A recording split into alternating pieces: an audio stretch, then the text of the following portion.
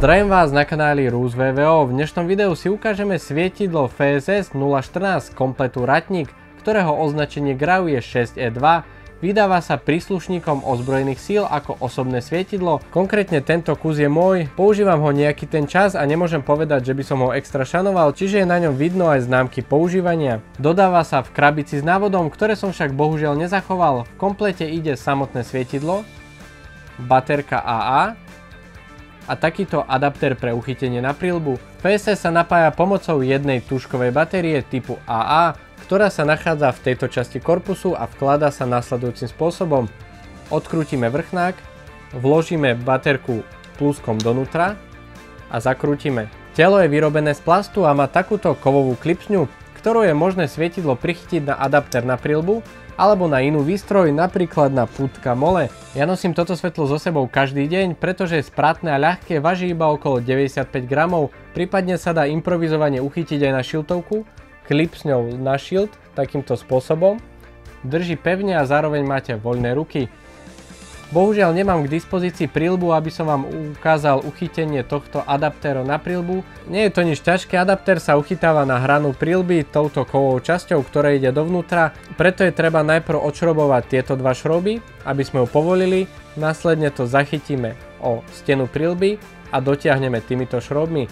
Z vonkajšej strany je plastová stena takto odpružená a táto kovová okrúhla časť sa vkladá do väčšieho otvoru na klipsni a následne zasúva ďalej.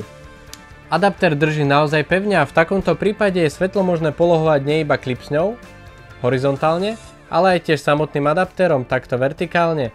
Dokonca je počuť aj kroky, čiže máte predstavu, o koľko ste ho asi otočili. Svietidlo je možné z adaptéru dať dole zatlačením a potiahnutím. Predný panel svietidla, na ktorom sa nachádzajú diódy, je chránený takouto plastovou vrstvou, ktorá je pripevnená po okraji takouto okrajovou lištou, ktorá je ešte vystúpená na tú vrstvu, čiže sa nemusíte báť, že k nárazu sa nejako poškodí. Keby sa aj poškodila, tak sa dá prípadne zameniť za niečo iné, pretože táto predná lišta sa dá odšrobovať, je prišrobovaná na 6 takýchto šrobíkov. Vidíme, že z prednej strany má svietidlo 4 diódy, jednu hlavnú bielu a 3 farebné. Zapína sa týmto vrchným tlačítkom, kde je napísané vkl režim, po rusky samozrejme, znamená to zapnúť a režim.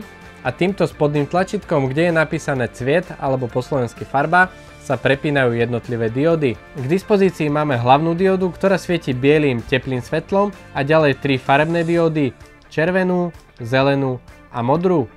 Pri podržaní vrchného tlačidla režim sa mení intenzita svetla, k dispozícii sú 4 hodnoty, vidíte, že pri držaní sa mení intenzita od najmenšieho k väčšiemu a naspäť, čiže stačí iba pustiť vtedy, keď vám intenzita vyhovuje. Svietidlo má pamäťovú funkciu a pokiaľ ho vypneme pri jednej z farebných diód, po opätovnom zapnutí svieti znovu tou istou intenzitou, aká bola pri vypnutí. Pokiaľ však prepneme do bieleho svetla, pri vypnutí a opätovnom zapnutí svieti najnižšou intenzitou, aká je možná, čo je podľa mňa veľmi praktické, pretože vás biele svetlo nedemaskuje pri zapnutí hneď plnou intenzitou a viete si ho vždy zvýšiť do plnej, prípadne ho viete vypnúť na farebnom svetle a potom iba prepnúť zase na bielu, ak chcete mať hneď plnú intenzitu. Po držaní spodného tlačidla farba zapneme blikanie, ktoré je dostupné na všetkých farebných režimoch. Svietidlo má teda okrem samotného svietenia aj signálnu funkciu.